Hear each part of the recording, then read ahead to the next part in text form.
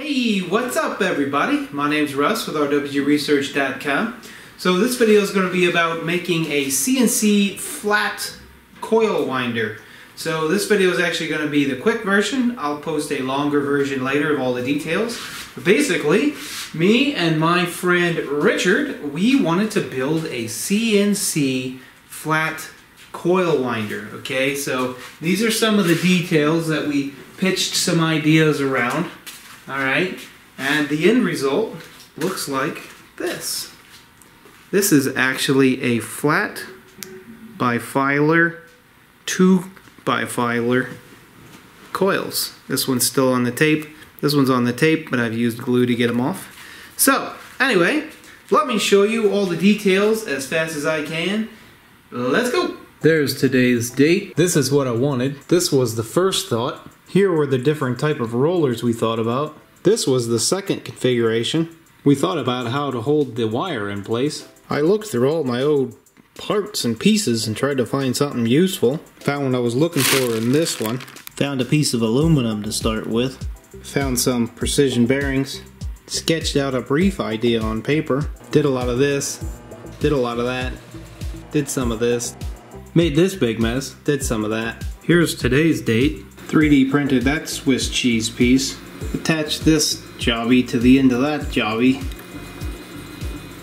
Spring tension just the right amount. Decided I needed a rubber roller, so I added a piece of silicone rubber to the outside of this with some super glue. Used Fusion 360 to make the wire placement spiral using morphed spiral. I made some edits to the G-code so that I could remove the beginning start of the spiral because it wasn't quite in line with what I was trying to do.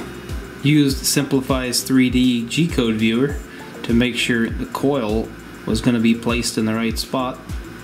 I cut out this removable tape frame so I could remove the frame from the bed with the tape placed on the bottom side instead of on the bed surface. Found out this must be on some bearings to roll very free, but this spool's very heavy, causes problems. The laptop and the 3D printer are all running off the sun. Solar power, baby. I did test some crazy geometry just to see what kind of angles and degrees I could get. This test didn't turn out very well. Also tested a lot of other geometries, bifilar, single wind, and anything else I could think of, just to give this thing the best ability for testing.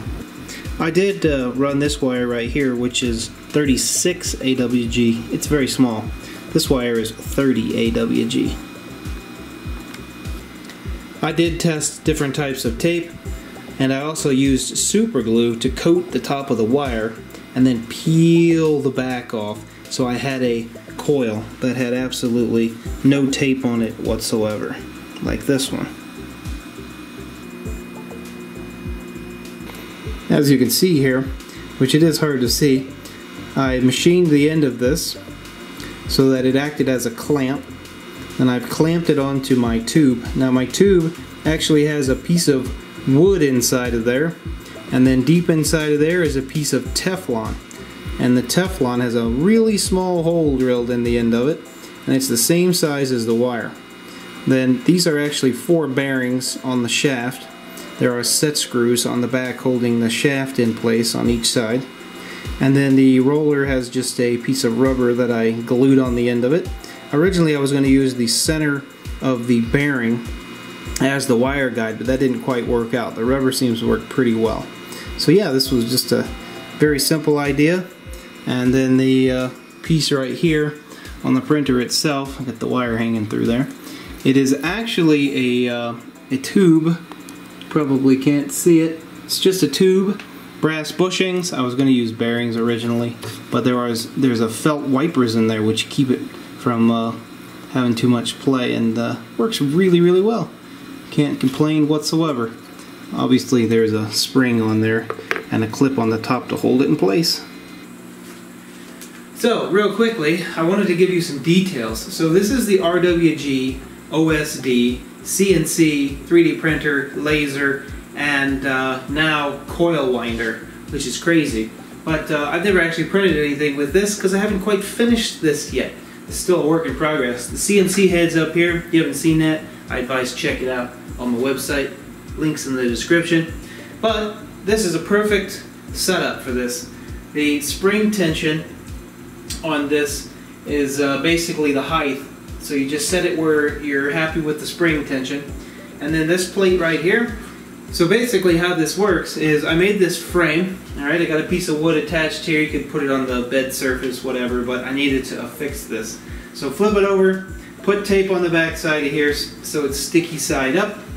Put this on here, screw it in place, and then the wire will stick to the tape as it's being laid. Now the wire is on this spool up here. It comes down and goes right through the middle. Then you got basically a cam follower. So any direction this goes, it's going to follow the back side of it. Now there's a minimum radius you can make with this because of the distance of the follower. However, for what I'm doing, it seems to work pretty well. It also works in the spiral pretty well. And I've done some crazy geometries just to test out how tight I can get the tolerances. And seems to work pretty well. I don't think you could do squares very well, but tight corners aren't the best. But basically this just follows as the wire feeds through and lays it exactly where it needs to be. I use Fusion 360 and I use the morphed spiral, and then I edited, that's cam that is, and then I edited that G-code to remove the beginning and the end because it overlapped, because it's trying to cut something. I'm trying to lay wire. Now the cool thing is I actually made a couple of files that were offset from each other and exactly the same wire diameter. And the wire would just lay on the path, okay, and then I'd come back and lay the second wire in between that wire. So far that works pretty well, but once you get the first wire done, it's almost just as easy to go ahead and wrap the other winding by hand because it just falls into the slot. That works pretty well. However, I still need to do some more testing for that. But proof of concept is all I really wanted right now. And so far, this guy has produced exactly what I need, and I'm very happy with it. In the matter of, I don't know, about 20 hours, I was able to make coils from an idea. So Richard and I sat down and brainstormed this idea. I was actually wanting to spin the coil, thinking that that's the way it needed to be done. And Richard said, why don't you just spin the head, and that way, you know, that's a little easier. So then I thought, yeah, I can make a cam follower, and came up with this design. I tested it with just the metal rollers, then I tested it with the rubber because the metal rollers weren't gripping and it wasn't following. I thought the wire would pull it and keep it where it's supposed to be, but that's not the case. So I just took a really thin piece of silicone and put it on there, rubber. Worked just great, some super glue, and yeah, everything seems to be working pretty well. I am very happy with that, so without further ado, we'll cut to the end. If you'd like to see more about this particular machine, I built this one piece at a time, and it is all documented up to this point. I haven't actually finished it, completed it yet, because I keep just modifying things and changing things and, you know, playing around with different ideas, as you can see right here. Are you ready? Yes. Alright, well, hopefully that was interesting to you. My daughter sure loved it, didn't you? Yes. What do you think about it? I have no idea. Okay, well, that doesn't make any sense. You told me what you thought about it when you were watching it. I did? Yeah. And what do you think about it? It was cool. Yeah. Pretty sweet, eh? You're funny. I am. Anyway, hopefully that was interesting and you learned something. The parts and pieces I just created in my mind and then machined them and then put them on there and went for a test run. And it seems to work fairly well. There's some little things that are kind of troublesome, such as the sticky surface, the rubber roller, and also the idea of how to get the wire off the spool with basically zero resistance, which has been the biggest challenge so far, because to control that is kind of difficult. So anyway, here's a quick look again at the final version of one of these coils. This one's still on the tape. If it would focus. There you go. So that is a bifilar wound. There's 2 coils on there. So there's actually 4 coils in this stack. So anyway, thanks for watching. Have a good day. God bless you guys. And read the Bible more. Anything else to say? No. You are sure full of excitement today. No? Exactly. Bye. Bye.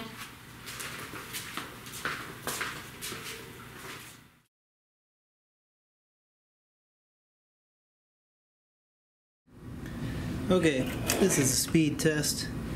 I don't really know what to expect. See if I can keep the wire going fast enough. Here we go.